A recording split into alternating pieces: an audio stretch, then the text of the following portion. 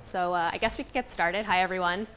Thanks for coming and spending some time with me today and talking podcasts. I see a lot of familiar faces, so thanks. So for those who don't know me, my name is Amy. I work at the Yale School of Management. I'm director of digital. I wear a lot of hats within the communications department. I sort of describe that as sort of part product, part project, social, and now sort of like a work side hustle being a podcast producer. So I'm really lucky in that we have a broad team with lots of talent. And so we're able to kind of job craft as we go. And so podcasting is just something that sort of came to me recently, and I absolutely love it.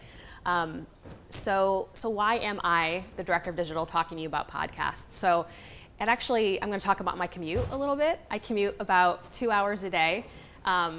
And I've been working here for almost 7 years. So I've done the math, and that's 2,688 hours of commuting, which is a lot of podcasts. I can't tell you exactly how many hours of podcasting that is, but I love podcasts. I listen to them often. And a lot of us within SOM have just thought, oh, we should really launch a podcast. So, it's taken a couple of years to go from let's launch a podcast to actually doing it. So I thought I should talk about it. I should share our journey a little bit. And I want to stress I'm not an expert. So feel free to leave the room. I won't be offended, but I'm definitely not a podcast expert. I'm just somebody like you who loves podcasts, who wants to promote and celebrate the great work we do at my school, and has found that this is a great platform to do that. So I thought I would share with you our journey for that. So, but first I wanted to hear a few of the podcasts I love and listen to. It changes all the time, but I don't know, it's sort of like looking in my purse, or, this is if you open my podcast app, this is what you would see. And of course, Career Conversations is what I'm here to talk about today. So I probably do not need to make a case for podcasts, because if you're here, chances are you're a fan of the medium or want to get to know it a little bit better. Podcasting is not new. It's been around for quite a while, but it is professionalizing right now. There's a lot of listening platforms and innovations happening within podcasting that are pretty exciting. There was a recent Pew survey that shows that the podcast audience is growing. 26% of Americans have listened to a podcast at least once a month, and they tend to be more college educated. And that's good for us at Yale. For those of us who create content at Yale, this seems to be a great platform. They're college-educated folks who are probably interested in what we're all doing.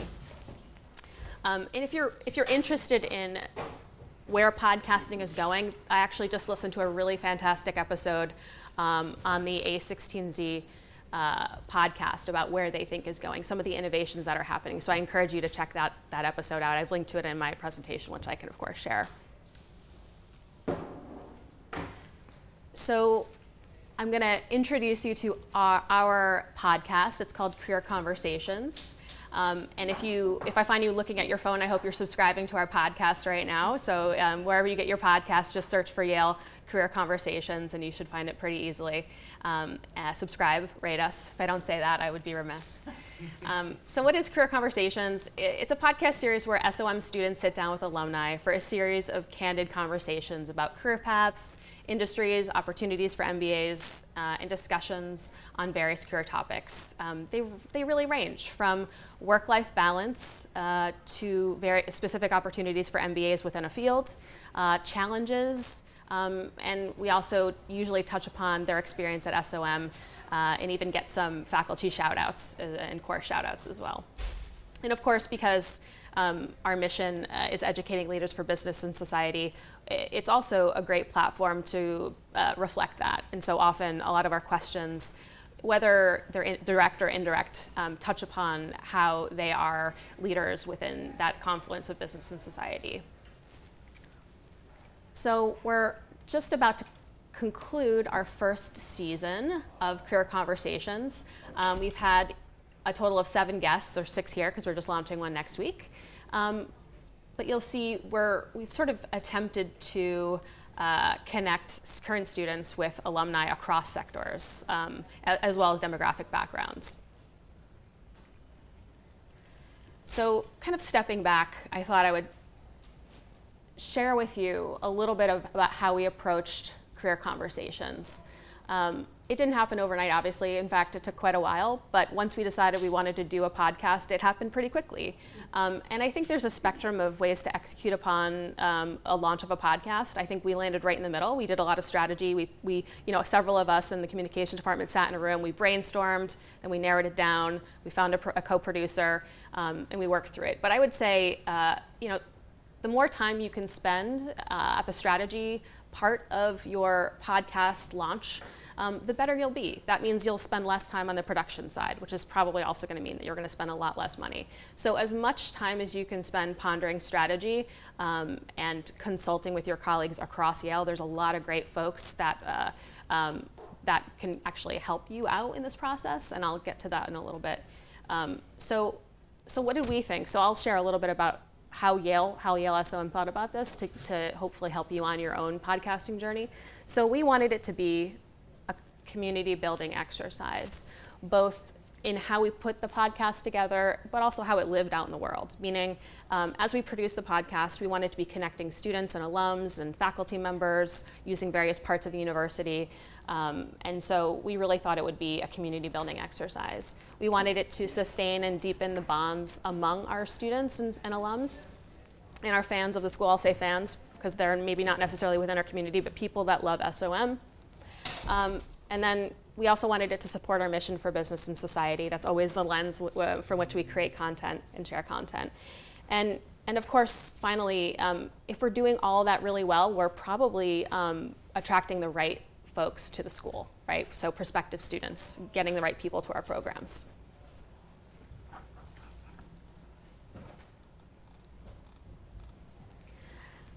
So, sorry, let me just, here we go.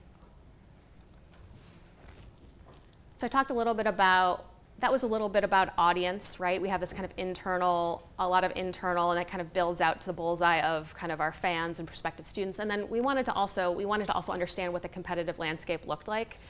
There's a lot of business schools that are doing similar things, producing similar audio formats. I'd say one of the most successful is MIT's Data Made to Matter. So if you're looking to launch a podcast, I feel like you should look very closely to what you're thinking about, but also look more broadly.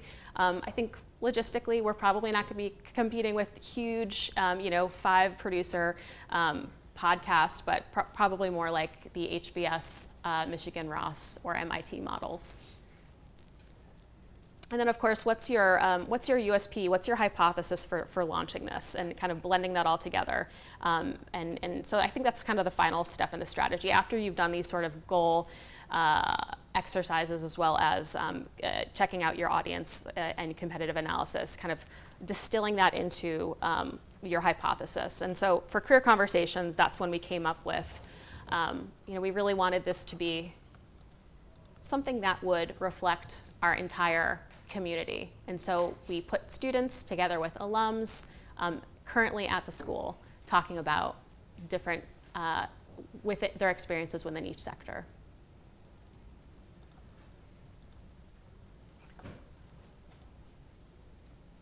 So pre-production, so the first step in a podcast kind of launch is your strategy, right? That's kind of sitting in a room, whether it's an hour, you can take an hour, you can bring some colleagues in, spend a few hours, a few months, or much longer. And then once you're done with that strategy process, what does pre-production look like? So I have to say that I was not prepared for the amount of time that this would take. So in fact, so prepare yourself, right? It's gonna take you much longer than you think.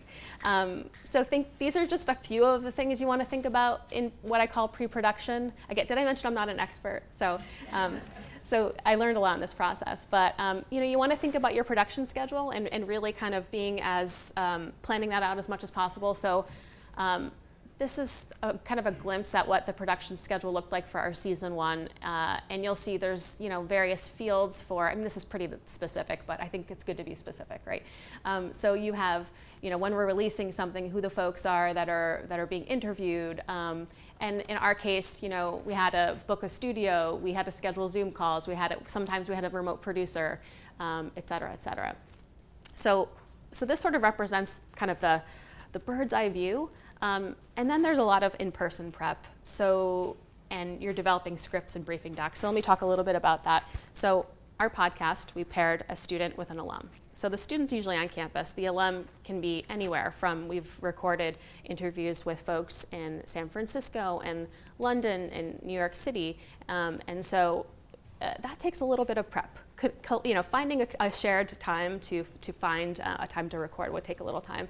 But we like to do as much in-person prep as possible. And again, this is sort of spend more time at the outset so that when you're in production, you're saving yourself some time. So in-person prep is really important for all these interviews. Developing scripts and briefing docs. So this is also something I didn't really anticipate, but which had really helped the process. And I feel like by mid-season, I was really good at it. I was really great at creating a briefing doc. Oh, I guess you're not seeing what I'm seeing. Here we go. So creating briefing documents so that both parties, wherever they were in the process, would understand what was going on. You'd be shocked to know how many folks on the day of the podcast recording thought, is this video or is this just, so it was still, you can never be too specific and to what you think is obvious. So I created a briefing doc, and I would encourage you in wherever you are in your podcast prep to create briefing docs, be as specific as possible, and also scripts. I think it's sort of obvious, stating the obvious, but I think scripts are really important, reviewing those scripts as much as possible with your interviewer. Securing audio, tape sync, studio time. I think we'll talk a little bit about kind of your quality requirements, but I think that's also really important.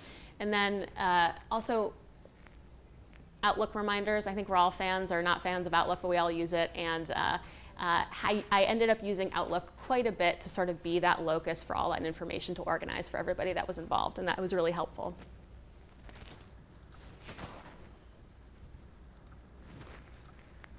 So here's one of our students, Max Warren, and he was interviewing somebody who was obviously not there.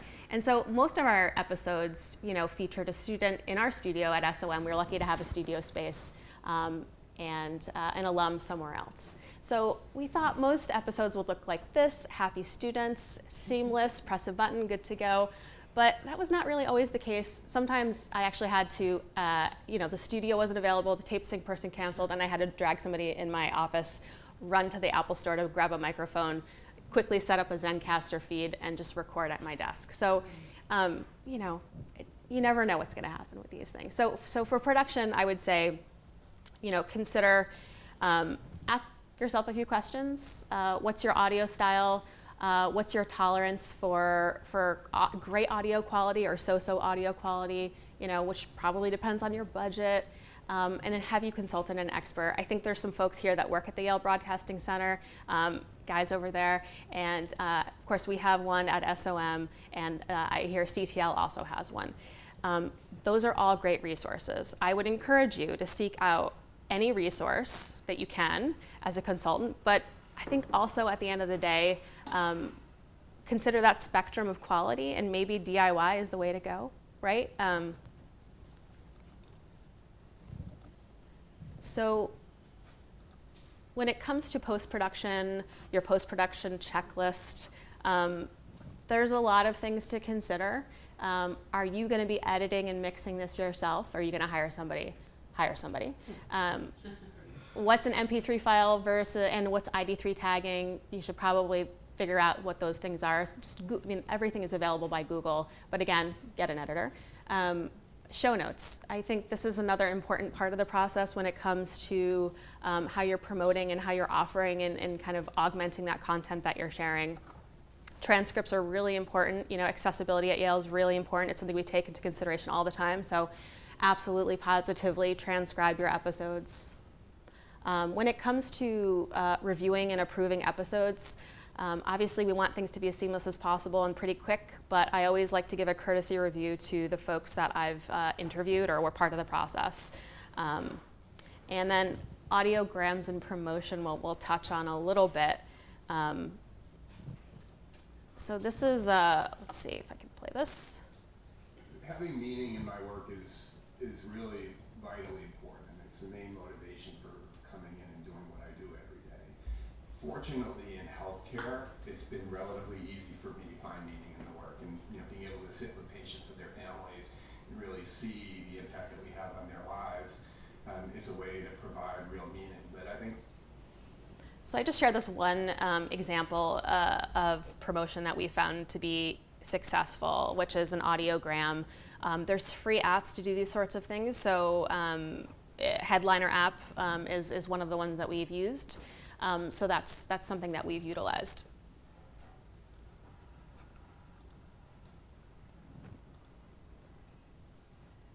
So publishing and promoting, obviously there's so many ways and so many directions you can go with this.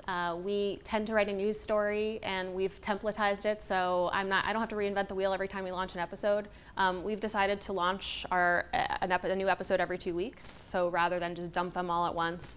For us, we thought it would be great to kind of slowly acquire followers and subscribers so that we can increase our listenership and create more opportunities to promote along the way. However, if you already have a great following, maybe just dumping a whole season at once is the way to go, and then promoting it thereafter.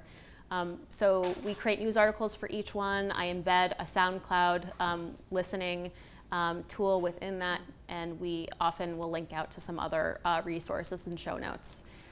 You'll see we often post on Instagram and Twitter, and then in the case of Dr. Apkon, who was one of our interviewees, he works at the Tufts Medical Center, so they were kind enough to promote that. And so sort of coordinating with your subjects, obviously, is sort of a great thing to always do.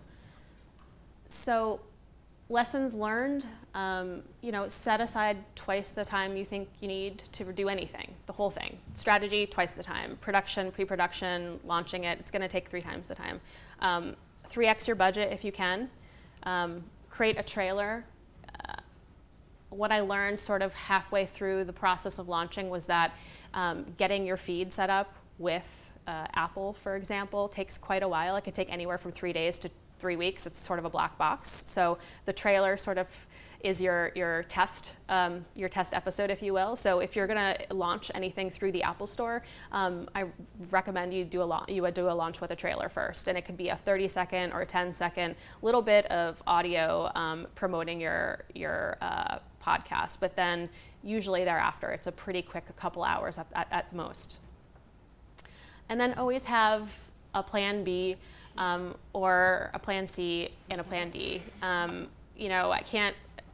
As my colleagues Emily and Jonathan know, who are here, who have heard me kind of go into your offices and say, "Can you believe Dr. Apkon's canceled for the 3rd time? Can you believe?" So there's so many variables, and if you can simplify your production, the better off you'll be. So I think going into it, I thought, we don't need a host. This is great. I can pair a student with an alum. This is perfect. However, what I didn't anticipate was not having a host, and I know you're a host, right? Hosts are great, they're important. I sort of wish I had thought that, maybe we did need a host, because so not having a host, here's what happens. I have to prep in person every student. When you're in the studio with them, you need to interrupt them, remind them how to say something, how to do something. Some of our students don't have, English maybe isn't their first language. And so you have to do many, many, many takes, which is fine. And I think that's important for us. We want that breadth of, international students are important to us. It just takes a little bit more prep, right, when you don't have a host. So lesson learned. Also, when you're scheduling interviews with faculty members who are very busy, with alums who are eminent in their field, these are busy folks. They certainly want to help out and engage with you. However, they're probably going to cancel on you at the last moment, sometimes with very little notice. And so what does that mean? It doesn't seem like a big deal. You have a free hour in your schedule. However, when you're a producer, that means telling the studio, rebooking the studio, telling the tape sync person, this happened to be with a person in London. I had to cancel the tape sync person in London. I had to cancel our on-site. I also had to tell our student. And so there's this whole series of dominoes that falls, and you have to do it. In the case of Dr. Apkon, 3 times. He happens to be an amazing, very nice person, so that helped. However, it makes it extremely stressful. I will also kind of, I mentioned budget, triple your budget. Now, you can bootstrap this, and I encourage you to bootstrap it, right? Not everything has to be kind of a very high-end production. So, get Zencaster, get a microphone from the Apple Store. If you walked out of here today, you could probably launch your first episode in 3 hours if you just sort of kind of, again, spend a little bit of time thinking about it. But there's enough tools and platforms out there to do that. And I would actually encourage you to do that first as an exercise. I think that's really important. I think so many of us think we want to launch a podcast and don't really kind of think through the amount of time that it will take out of your kind of workflow. And it will take a great deal of time.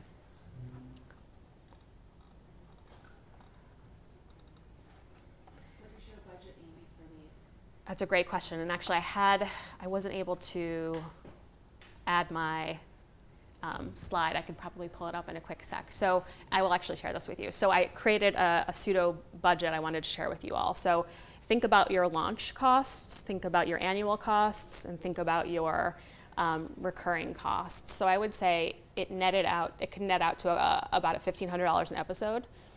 And the reason being is if you hire maybe somebody to get you started, and if you have a budget, initial budget, I think it's really important to spend a little bit on hiring an external producer, which we did, to help get us kick-started. It gave us confidence, so I think that is really helpful. You're going to want to think about music rights or composing some music or something like that. You're going to want to think about, sorry, my slides aren't advancing as easily as I thought they would. There we go. So you're going to want to think about design. I didn't come up with that design. That was from a very kind of another really fantastic graphic designer who created that look and feel for us. But we wanted this to be a flagship, so we wanted to invest into it, right? So you're going to think about music. You're going to think about design. You're going to think about hosting platforms. You're going to think about maybe you want to do some paid marketing, paid social marketing. I mean, time is an important resource. If you were to monetize that, that would be a great deal of time as well. So there's kind of a launch budget, there's a per episode budget, and then there's some annual fees. So if you decide to go with, say, Libsyn or Blueberry, I know Yale Broadcasting Center uses Blueberry. We've been using Libsyn. These are platforms that if you want to disseminate your episodes to many platforms, makes it very easy. However, there are recurring costs anywhere from $20 to $30 a month to enterprise level can be about $3,500. I don't think it's unreasonable to think that perhaps Yale at some point might have sort of an enterprise offering that we could all tap into. And I'm hoping that, being here today and talking with all of you from my non-expert point of view, and with all of you, maybe we can kind of think about who here is doing what we're doing, who's planning to do what we're doing, and maybe there's some cost savings in pulling together and appealing to Yale to do something kind of in a shared way, and coordinating with Yale Broadcast and CTL and all the other units across the school.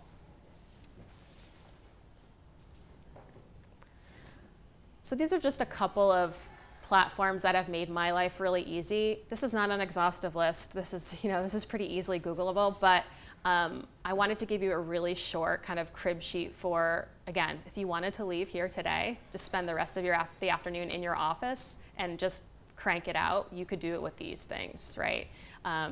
Podcaster.apple.com has pretty much any resource and every resource you could imagine to know how to launch a podcast for Apple. It will give you the aspect ratio for the images that you need for the square of your podcast image. It will give you for the banner ad as well. Libsyn is a great podcasting hosting platform that I mentioned. Headliner app will handle audiograms for you. Audacity will edit if you decide you want to edit yourself. I'm not that brave. Zencaster is great if you just want to go in your office and capture some audio with a microphone. And we use Rev quite a bit for transcripts. They're super quick, and within an hour or two you can have, from delivering your file to them, you'll have a transcribed file on your desk. So. Are there capabilities that are translated into different languages, either the audio or even the transcript? There are. I think we looked into it for Chinese at some point. There are. A little more expensive, but you can do it. Yeah. So again, that was my pretty quick and not so dirty overview of podcasting and sort of what we've gone through. I will share my, I have a budget that I put together. I meant to add to a slide, but I didn't do that. Not quite our budget, but you can approximate something. But yeah, again, I hope that anybody, so who here is launching a podcast or has launched a podcast? So you folks know who I am. I'm Marilyn Wilkes. I'm the Director of Communications at the Macmillan Center. I do a show for the past 10 years now called the Macmillan Report, where I interview faculty. When I originally started, we used to strip out the audio and use iTunes to deliver the podcast. But that kind of fell by the wayside. But now, podcasts are so hugely popular, I'm looking at going in that direction again. And when you said 1,500 per episode, I'm thinking I'll just offer some information that I'm aware, because I am in the throes of revamping this whole non-report podcast thing again. Media services, does it for free at the moment. So you can go to media services, broadcast media services, use their, they have a wonderful guy named Ryan there who will do all of the editing and everything for free. Now, with that said, it's changing, and because I'm in the throes of trying to do this, and also to Amy's point about Yale should really be looking at this from a higher perspective, because they are going to start charging, and I was given the cost of $200 to produce one episode. I mean, I don't know what your budgets are like, but that's pretty much nothing. So if you are interested, and frankly, I shouldn't even say that because I don't want people competing for my time with this, but now the cat is out of the bag. Yeah, no, so Ryan McAvoy is his name. Ryan is super. He does a lot of this across Yale, but I think his frustration, and he shares a frustration, sorry Ryan, I hope I'm not, and Guy, we share a frustration, which is there's a lot of excitement around creating new things, but institutional memory being as it is sometimes aligns with our 1 year or 2 year programs. Sometimes those initiatives fall to the wayside. And so there's a lot of focused energy leading up, and then things get left. And so I think we all want to kind of focus on the highest return on our investment and those kind of long lead, flagship podcasts. So I would say if you're going to go to Ryan, he's a great consultant. If you're going to go to some of the folks like Froylan, Cruz at SOM, I don't know the person at CTL, sit down with them, chat with them. They'll tell you everything. They're so open and collaborative. They're great. But I would love to stress more the DIY aspect of some of the tools that are out there, because although they're great and right now they will do it, they will be charging very soon. And if you're going to spend, Julian. On the subject of ROI and just time investment plus budget investment, where does podcasting fit into your overall media strategy? Where do you see that in terms of, adding value or not? Because it sounds like it is pretty intense labor-wise, but also fiscally. So can you say a little bit about that? Sure, and I will say we should think more about that, right, Jonathan and Emily? I think it's something that we decided this would be really like a good test. We think it is a flagship. We think it speaks really well to, it tells a wonderful story about our alums right now and about our students, and the fact that there is this wonderful kind of collaboration between them and the sectors they're going into. So I think the hypothesis is it will be a great flagship for that, a great part of our media offerings, but I don't know that we can say necessarily. I think we're still seeing how it fits in with the overall. I think we'll continue to invest in it in the near term. And in terms of the percentage of sort of our offerings, it's really minimal. I mean, it's a pretty minimal part of it. However, it takes a lot of time. So budget-wise, minimal. In terms of time for our folks and resources, probably a little bit more than I had expected and anticipated. Lori? So I'm wondering, from what you just said, it seems like there will be a season 2. Are you planning to maybe revamp it to have a host to make it easier on yourself? Or are you happy with the format that it currently is? So that's hard. Yes, that's a great question, and I'm thinking about that right now. I think the challenge that Jonathan, Emily, and I were talking about is if there was a host, who would it be? If it were a student host, we lose students every 2 years or every year. So there are some fantastic students, and in fact, I think it goes without saying that there's a lot of folks that go into the making of not just our season, but each episode. I'm just one of many people, including students. There's one student who really stepped up and helped me think through and reach out to other students. So to answer your question, I think I might keep it without a host. But I think there are ways that we can simplify the production process a bit. And I'd also like to find ways to get more of our faculty involved, some of the practitioners involved in sharing their career advice, again, because that's kind of the theme of it. And I think it's a great experience for the students too. So it's, we're at Yale, we're supposed to be helping the students learn. So, I mean, and that's something that I struggled with too. Should we use a student? Should we not use a student? But to your point, it's a lot of work to try and groom a student, to sit down with faculty and have it come out well. It's a lot of work, but for us, I think it's probably a good investment. I will complain a little bit here and there, but at the end of the day, I think that's why we're all here, and I think that's what we're trying to do, is to educate, for us, educating leaders for business and society. And so if that means doing a lot more prep on the front end, I think that's just going to that's going to be how it will be for us. But can you share a little bit about your analytics and who are your followers? What is your engagement rate? What is your drop-off rate in terms of the actual podcast themselves? So that's a great question. I think we've had about 2,000 downloads right now, which is not very big, right? It's not big. So I would like to see that improve, but I think it's important to be honest about these numbers. I really want to increase our subscribers. Unfortunately, we lose students right now, and over the summer it's pretty quiet, so it's hard for us. We've noticed episode launches, we peak with analytics and then it goes down, and then we peak with every episode release. And now that the students are out, the last episode we released after commencement was a little lower than we had expected. So I'm still trying to figure out how to grow that. I do think, though, that there's a value in saying that we're doing this, that SOM is supporting this, and so maybe not all of it is quantifiable at the moment. And I will also make a note that, so Libsyn, the publishing platform, has some pretty okay analytics. They'll show you how many downloads per episode when. However, Apple is sort of a black box, and they give you very, very little. So it's been really hard to see what the drop-off rates have been, and how many people have actually listened. We consciously made our episodes only 20 to 30 minutes to try to make, again, a hypothesis. We just thought that a 45-minute conversation for our listeners maybe wasn't the way to launch. But I personally listen to hour-and-a-half long podcasts. So it's very, I'm hoping that the innovations within the podcasting space include analytics and some of the more, the insights into that. Yes? You mentioned, I think in your pre-productions, having a tight script. How tight do you work? How closely do you work with your guests? Can you just talk about that, please? Sure.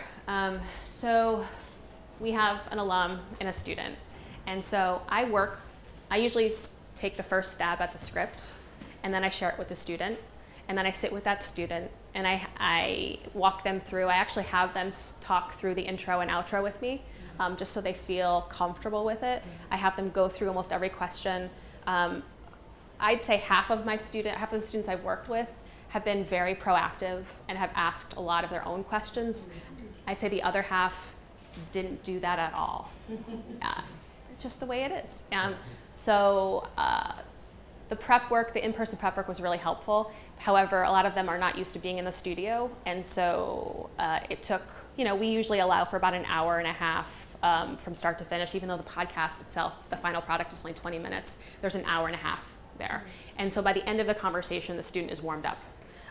And we usually go back and re-record the intro, outro. I see Guy nodding. It takes a while for us to get comfortable on. Does that answer your question? Yes. Okay. Great. I'm just curious now, how did you identify your students? Was this, somewhat of a reward for them, or, how did you find them? So that's a great question.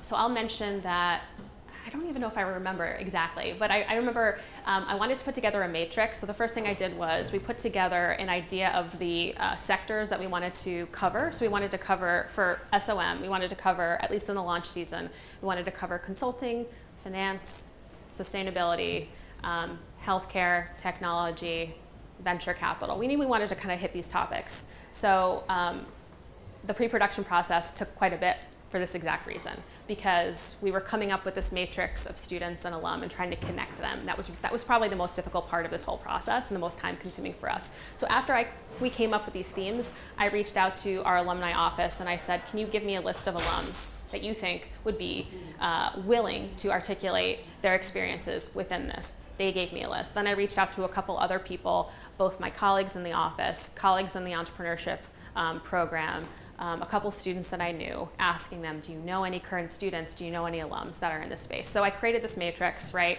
Students, alums, sectors. I tried to see where the overlap was, and then I made the asks. In some cases, I went to the alums first and said, would you be interested in doing this, and then matched them with a student. In a lot of cases, I had a student in mind already, because I had 1 or 2 students got me 3 or 4 students, so it was kind of a lovely kind of network effect of finding a couple great students.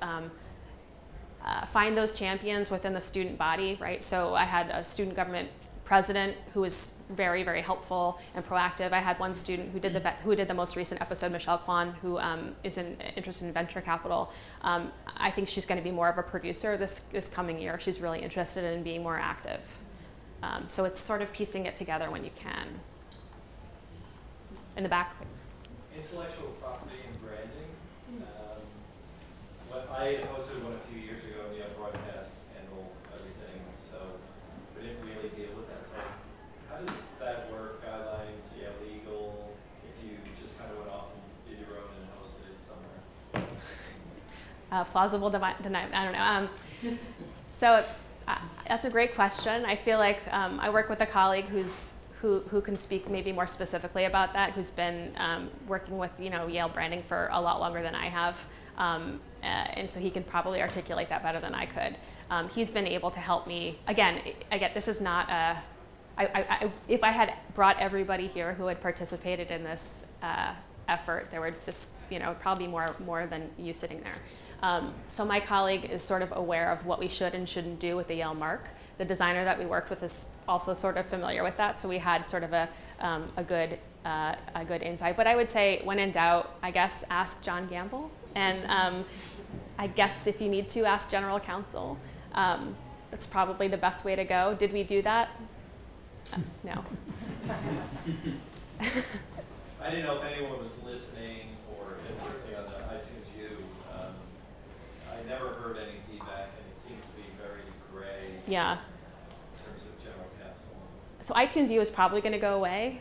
So if you have a podcast and you want it to be listed within our iTunes U or within Yale's brand, first of all, it's very difficult to get there these days. Apple has made it very difficult, but that is actually probably going to be going away. But in the near term, if you do want your podcast or audio there and you have something in the Apple Store, you can send it to Ryan McAvoy and he will make it happen. He will also add it to their SoundCloud playlist. So that's something else you should be doing. Did you have a question? Yes, I work in communications for the Miami Library, and I started a visual podcast about a month ago. We've had about 2 going on 3 episodes now. And the main reason we have a visual podcast is because we're working with actual manuscripts and material that people need to see and can't just hear. So have you had any experience with visual podcasts, and so any sort of input? I'm currently hosting it, which does allow for more consistent work to be put out, and it has to do with the actual faculty working to keep on-site and as well as off-site access service members, preservation, and all of that. So I don't know anything about visual podcasts. In fact, I'm sort of, because we don't have this visual medium, I totally get why you need that, right? For us, it's more ideas based, and so there's not as much visual accompaniment. So in fact, we're advising one faculty member who has video recorded all of these interviews. We're just going to also be just releasing them audio only and stripping out the video. That works for us, doesn't work for you. So you have a unique challenge, and podcasting that or making that audio only, or wouldn't really work for you. So I would probably say you have more in common with my video colleagues. So connecting with John Zabrowski and Ben Hecht at SOM might be a great, if you're looking for colleagues to collaborate with or to just pick their brain, they would be a good place to start. Yep, Emily. I've been reflecting on the idea of how this connects to our overall content strategy and our communication strategy. I feel really passionately that podcasts are kind of a MOOC, or kind of a, they're a way for the vast majority of people in the world who can never have direct access to Yale to have it in their heads and to learn. One of our faculty who may be participating in one of the SOM podcasts later said it's like having her office hours, but for everybody. And so people can, I think that we do a lot of that on our website and in our media relations and so forth, but this is just like pure, uncut, it's physically cut, but pure, access. And I think everyone in the university, it's the university's goal, and all of our individual students to have more openness and to reach more people.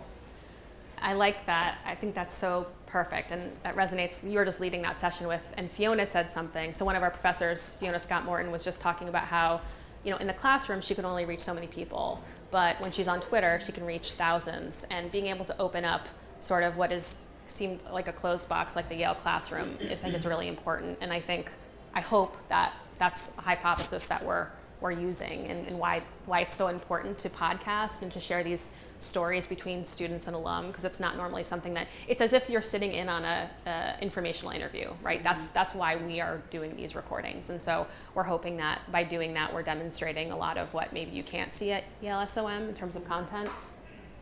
Yeah. Do you have a budget for promoting them? Do you, buy, ads on Google or, boost on Facebook, anything like that? Some paid social, but like one of the things on my agenda items for the next couple weeks is basically what else should we be doing. So there's a lot that one can do to promote. I mentioned creating a news item, putting out social posts, doing some, not just kind of native stuff, but organic stuff rather, but like, really doing some paid social. Transcripts help with SEO. There's a number of articles recently that have talked about the reasoning behind having a podcast's own website, and Google now has some tags that you can add to your website that will allow your podcast to be found within their their algorithm. And what else was I going to mention about SEO as well? So SEO, I think, is really important. So no, we don't have a dedicated budget. It's something that I am thinking about right now after this first season, and looking back at what worked and what didn't work. Promotion is something that we need to focus on. Yeah, I just started to do it for the Macmillan report, and it blew me away at how many more impressions that we got. I mean, tens of thousands. I mean, it's shocking. For next to no money, for like $20. So that's great to know. It's totally worth it. We've noticed, actually we haven't done this quite as much as I'd like, but we've noticed too, we try to include it in some of our email marketing. So prospective student emails, alumni email, newsletters, I think that's driven a little bit of traffic, yeah. Hi, I'm a long-time listener, first-time caller. From a hardware standpoint, are you working mostly with equipment that you already had in-house, or did you have any sort of budget for acquisition? How was that? How did you go about that? So, yes, and yes.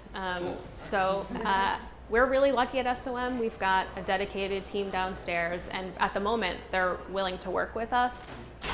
And so I've relied really heavily on them. I have two colleagues who are dedicated video colleagues who have the equipment, and one of them had to pinch hit for me because I didn't have any studios available for me, which is another reason why you should DIY, because chances are when your subjects are only available in that 1 hour interval, like you can't find a studio. So you should always have that backup space. You should always have your equipment, even if you think you're going to do it in a studio. So we do have a little bit of, they have equipment, my colleagues have equipment. Omnidirectional mics, which may or may not, they worked out just fine though in this case. And then backups are really important. So he had a dedicated backup recorder. If you're in a studio, they already have a backup set up. So if you're going to buy your own equipment, microphone, backup recording situation. But you could also do that a lot online. And so I just relied on Zencaster as a backup too. I know the Broadcasting Center has an ISDN line. That I have a telephone line that people can call in. We've been using tape syncs, which is basically what that means is, and again, I recommend using a tape sync. It basically is somebody who will go to a spot that's not where you're at, or maybe where you're at, and just record that audio side of it. And so we did that in each case. And it's about $150 an hour. That's not a lot of money if you want really great, clean audio. Yeah, so if you have the budget for it, I think doing a tape sync for any of your off-site stuff is important, yeah. All right, well, if you're doing a podcast, if you're launching one, if you're thinking about launching one, if you could reach out to me, I'd love to kind of get a group together across Yale and just try to collaborate a little bit more. I think it's something that I know I hear a lot of people doing, and I'm learning a lot. I know I can learn a lot from you. Maybe you can turn me into more of an expert, and yeah, so thank you for coming, and connect with me, so thanks.